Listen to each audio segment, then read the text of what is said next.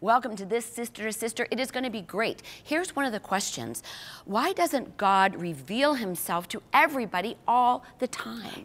And are you out of spiritual shape? And how do you get back into shape? And also, what does it really mean to love God? Well, we're in shape. Yeah. Okay. Always. Stay tuned.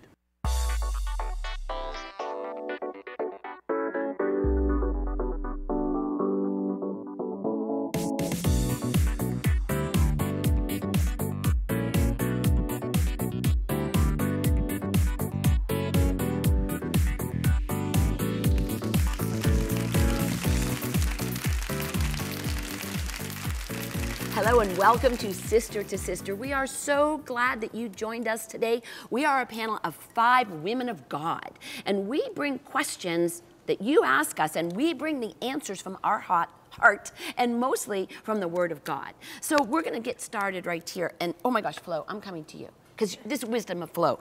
So here's this question someone wrote to us. You ready? I'm ready. Good. Be ready. Be also ready, ready, ready. Oh, good. I like when you sing. Okay, here is the question. I really want to know this. Why doesn't God reveal himself more obviously to everyone in everyday life? See, I think he does. I think the challenge is us being able to rest in him. There's so many things. When you get hit with circumstances and situations, we tend, to, work out your soul salvation with fear and trembling, as we've been instructed with the scriptures. We don't always do that. We just let our emotions control us, And so we don't necessarily take that rest in God. We begin to rest in the circumstances. We begin to be overwhelmed with whatever the circumstances. I lack money, something happened, something's going on with my children, the state of the world, the state of the church, and it takes us away from God in the Word. Now, religion is always there, but relationship isn't. That's right. That's good. And so when you have relationship, the real intimacy is me learning how to rest in God. And when I rest in God, I can see the rest of God. Right. And when you're talking about that, there's scripture, we have the peace that passes understanding. We shouldn't have peace in this situation because it's really messed up, but we have that peace. But what you're saying, we need to rest in it. What do you got? I think God does hide himself sometimes. Why? I mean, in the parables. Yeah. Jesus said, it's not been revealed to them because they don't have hearing ears. They have ears, but they do not hear. They have eyes, but they do not see what's in front of them. He was manifest in the flesh, doing miracles, bringing peace, bringing joy, setting people free, and they still, right in front of their face, did not see him. And Jesus said, I speak in parables. And then what did he do? He told his disciples what the parables meant because they sought him. The scripture says, seek me, you will find me. Seek me with all your heart and you will find me. God sometimes does not reveal himself because we are not willing to see him, to open our eyes to him when he's in front of us. Oh, I like that. That's why Paul said to pray that the eyes of your heart are flooded with light, because he is revealing himself every day. And I just thought, even simply, we're in this beautiful time of seasons changing. And, it says in Proverbs, I was there when he set the heavens in place, when he marked the horizon in the face of the deep, when he established the clouds, when he fixed he told the water, you stop here, and sand, you go here, and mountains, you be here. I'm thinking all of creation is revealing who he is. When we meet other people, we are meeting really the very face. He said, you're created in his image and his likeness. So I think sometimes we're looking for like the spectacular and we're missing the practical, supernatural ways that God is revealing himself every day. Every day. Corey, what do you have? I mean, I completely agree. Creation itself proclaims God's revelation. And I think, what are we distracted by? There's so much now in our culture, in technology, in our worlds that we are so easily distracted by. And I think that the enemy uses that even good things to distract us, you know, even volunteering, our families, you know, things that are good on the outside that just distract us from seeing the basic simplicity of creation, a snowflake, that each snowflake is an individual pattern, that our fingerprints are literally unique to every single billion person that exists, that if we cut our finger, that fingerprint grows back exactly the same. That's the Creator being revealed in a simple thing as that. Wow. I love that fingerprint thing. I didn't know that. So if you cut your finger, it grows back exactly the same fingerprint. Oh my, that is so good, Corey. Thank you. That's like wisdom. Yeah, Absolutely. That's like wisdom from you to you. That's science. All right, that is science, but right there. I really didn't take that in school. Okay, no, I took cheerleading, but it's okay. We can tell. Yeah, here's the next question. It's good too. It's kind of good. Yeah. Why do some suffer more than others in this life? That's a really tough one. Roxanne, will you take it? It is. Okay. And I will in kind of two aspects. You know, Romans 8 says that this world is suffering corruption. And the world is waiting for the children of God to be revealed so that they can be restored. And we think of Paul, Apostle Paul and Apostle John. Jesus said, when you're going to suffer, Paul, he said, you're going to go where you don't want to go. You are going to be crucified. And Paul says, what about John? John was exiled. He was not crucified. He wrote the book of Revelations and 1 John and John. So what's Jesus saying? We all have a different path in life. And unfortunately, as fortunate it is, we must accept the things that God has for us, because He has said things many times are preordained, but the corruption of this world is working against the children of God.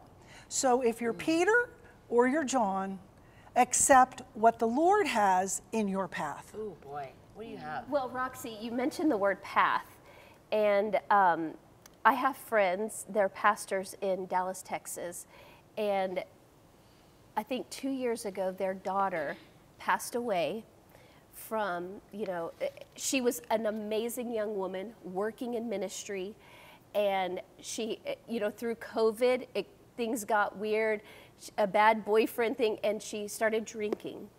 Well, she wasn't used to alcohol. Somehow she goes into a seizure, and in her father's arms, she passes away. And they just wrote a book called A Path Through Pain, how joy and pain can coexist. But the whole message is that when your whole world has been turned upside down, when something has happened to you, you did not choose, you did not want, hope is the anchor of the soul. Amen. That no matter what, it's the hope that we have, that she is with Jesus, that we will see her again, that I still have grandkids and other children. It's this idea of joy and pain coexisting. I think that's the age-old question. Why do people suffer? Yes. Why does pain happen? And I'm not sure there's any complete answer, just that we're in a fallen world. But I do know this, all of the first century Christians, all of the heroes of our faith, all suffered. So I just say, suffering is going to be a part, but keep that hope alive and that faith alive, which is the anchor for the soul. What do you have, wisdom of Flo, for me on this? This is a tough one. You guys heard me say this before. You do not have to create a doctrine or something for something that you don't understand. And so in all transparency, I'd have to say I don't really understand it. So I'm not going to sit here and do some exegetics on it or anything like that. However, I will say this much about pain, that pain is an indicator that something's wrong. So whether it's a result of sin, a bad decision, someone else's issues being inflicted upon you, I do believe this, that there is a grace that you can tap into. And we have to be understanding, because sometimes, you know, we have this, what I call hyper-Christianism, you know, it's like, you know, something goes wrong. Well, you know, God this and blah. Right now I'm in pain. Right now I'm hurting. And I need to cry. And I need the ministry of presence in my life. I have not lost God. Jesus is still on the throne. God is still God. But I'm hurting today. I'm in pain.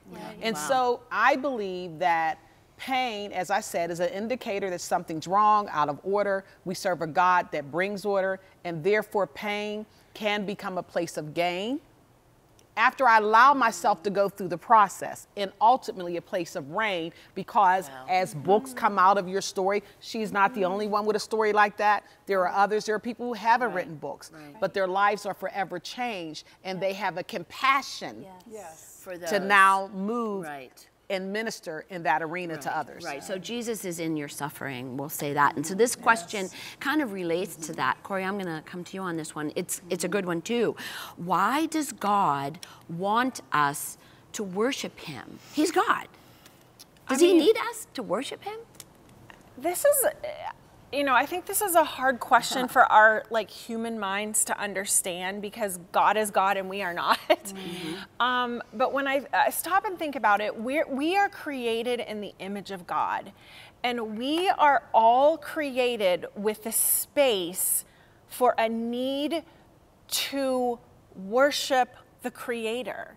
And so I see this need in humans where if that space is not filled with worshiping the Creator, it's filled with worshiping something else.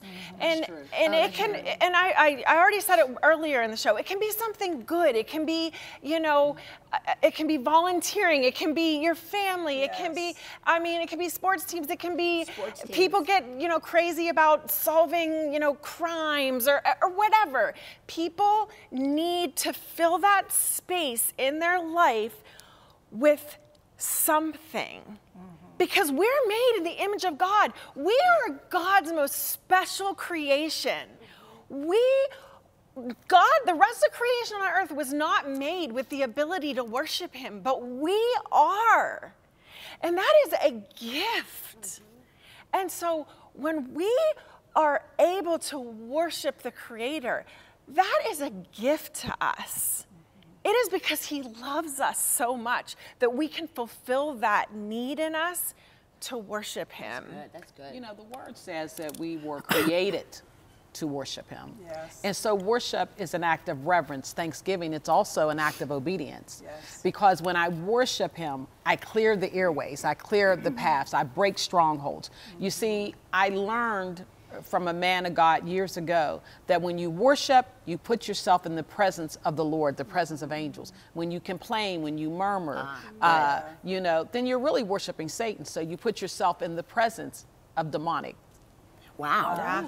That's pretty tough. Just to dovetail that, John 5 says, the Pharisees glorified themselves and honored themselves. Worship brings glory to God. That's right. We're not bringing glory to ourselves. That's why worship is not a performance. That's right. It is bringing glory to God, forgetting about yourself, leaving the cares behind, and remembering who he is. Yeah, that's good. That's good. My son just wrote the sweetest worship song, and we sang it the past couple of weeks at church. And the words I thought were so applicable to this question. He said, I was made to love you. Why do we complicate it when this is how he made it? And then he goes into, it's simple. It's simple. God, I love you. It's simple. Like it's not complicated. And exactly what Corey said, we are all worshiping something. We're worshiping our phone, we're worshiping intellect, we're worshiping education, we're worshiping government, we're worshiping sports, we're worshiping, you know, we are worshiping something. There's something in us that wants to give glory and exalt something else, and that is all for God. It's for him, and because he is worthy of all glory and honor and praise and adoration. He's worthy of all of our attention. So don't complicate it. It's super simple. Just, I was made to love him. I was made to be loved by him and to love him back. Right. You know, there was a concert that K-Love Radio, which is the Christian contemporary music, it was put on at a place out west called Red Rocks. And we wanted to go there forever. George and I, we just want to go. So we went to the movie theater to see it in the big screen so we could see our favorite Christian artists sing. And it really answers this question because Mercy Me, a big band, if you listen to Contemporary Christian, you'll know them, and they tell a story about and perform, and I shouldn't say perform, but they did perform, they were crazy good. The song is, "Who Am I to Not Worship You?" So it's exactly what we're saying. So these men and women in this band have had a download from the Holy Spirit that says, worship me. So the main singer wrote, "Who am I to not worship you?" It was really good. Check it out. And stay tuned. We'll be right back after this.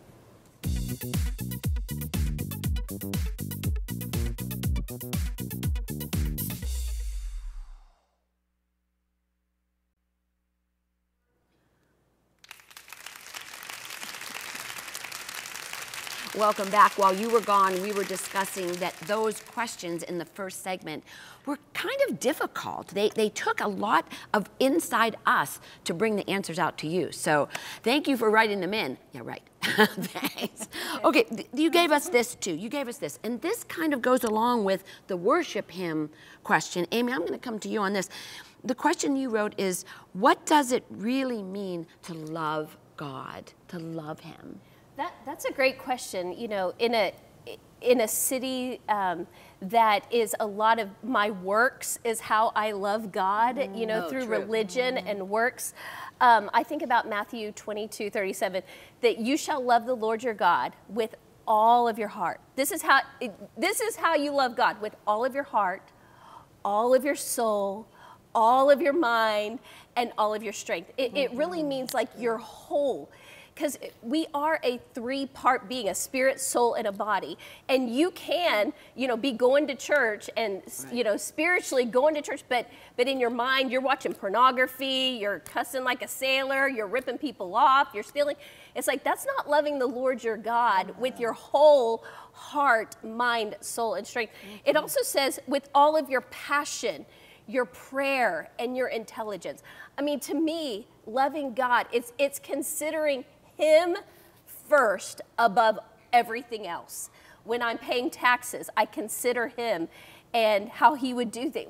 Not that you're not perfect, you don't act exactly like God does, but with everything you're trying to honor him to the best of your ability. That's good, that's good. Roxy, do you have a scripture for us on this? Well, I do too, but hers was awesome. And you know, 1 John says, believe in his son. And Jesus said, I have a new commandment. Love your neighbor as yourself. That's good. So that means we do love ourselves, although we don't think we do, because we're number one. We get up, we think of ourselves, we do all this. 90% of our day is taking care of ourselves. But if we love someone like the Lord does, then we're loving God. It's as simple, as my sister said, it's as simple as that. If you're just conscious of how can I love that person? Can I forgive that person? Can I honor that person? Can I let that person speak first? Can I let that person go first? Can I let that person get the credit first? Yeah, good. Before me. Good. When you said about 90% of our time is spent taking care of ourselves, I'm thinking about the people who are watching us perhaps and have children, or taking care of their elderly parents, or grandma's taking care of kids. So remember, that love that you exhibit to your loved ones that you're caretaking for is loving God. Amen. So I like that. I like that. Flo, do you have an answer for me? Loving God. You know, I don't know if I have an answer or a response. Come on. If I say, if I compliment Roxy, she's probably going to say thank you. She'll acknowledge that. If I say to Corey, your hair just looks gorgeous today, she's probably going to say thank you. Loving God is an automatic response of his love for you. I like that. I love, that's a great answer. And so when I don't know, I'm not in an intimate relationship with him, when I'm in religion, just church, when I, you know, even us in ministry, you know, I've talked about this before, you're in ministry and ministry becomes your identity instead of him.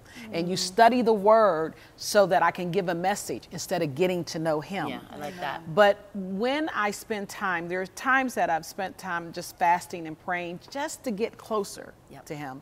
And out of that, the response is a love for him, because there's a movie that just came, was a documentary actually on deaf people that had near-death experiences. Yes. And every one of them talked about how when they seen the light, or when they, you know, how it was just, there were no earthly words here to describe it. And all they could feel was just love. And so, and that put them back on the path. When they came home, some of them were atheists, or came back into their body. Some of them were atheists, some of them scientists, but their response to that love changed their lives forever. We could do a show on that movie. It was called After Death. It was really good. But I don't want to miss this very last question, and I'm going to go to Corey on it. And it was what Amy and I were doing in the promo about spiritual shape. So how do you get into spiritual shape if you've kind of fallen out from God? Well, I mean, you think about it, if you are out of physical shape, if you need to go to the gym, you don't have to get into shape before you start going to the gym. Right. Okay? And I think a lot of times in our Christian walk, we think that we've fallen away, or we're struggling with sin or whatever. We think before we go to church, or before we get back in fellowship, or before we talk to the Lord, we have to like fix our lives. That's true. And that is not the case. God is always there. He's always ready to hear us. You do not have to get into shape before you step back into the church, or before you sit down and just talk to the Lord. Just come as you are. Come as you are. Good. And then what's another thing when you're trying to get into shape? You have a diet change, okay? So let's feast on the bread of life. Let's drink of the living water, okay? The living water is Jesus. And the more you partake of Jesus, the more you're gonna get into shape.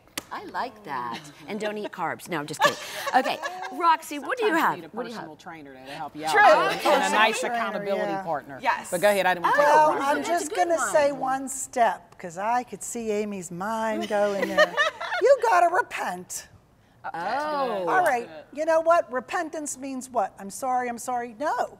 Repentance means I'm sorry, I see God's way, I see my way, and I turn. I turn from my way to God's way.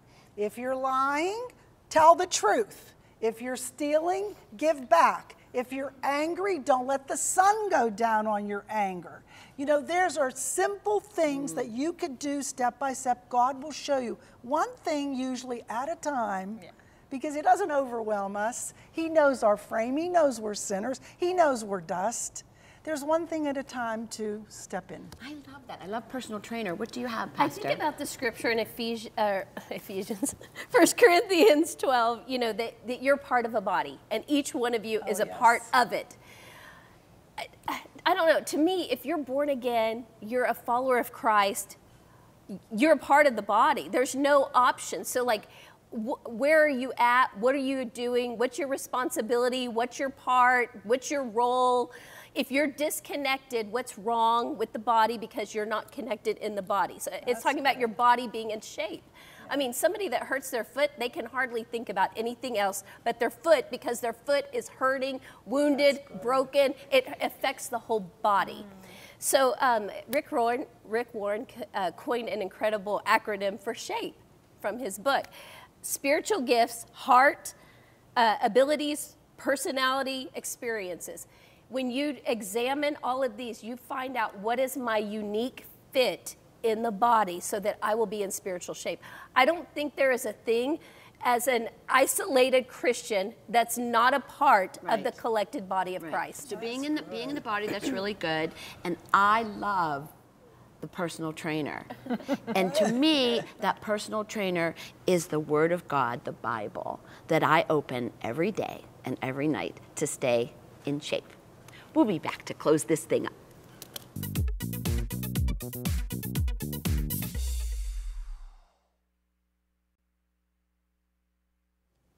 Wow, those were some great discussions today. I wish you were with us, sitting down at the table with a cup of coffee or your tea and talking about why is there suffering? How do we worship God?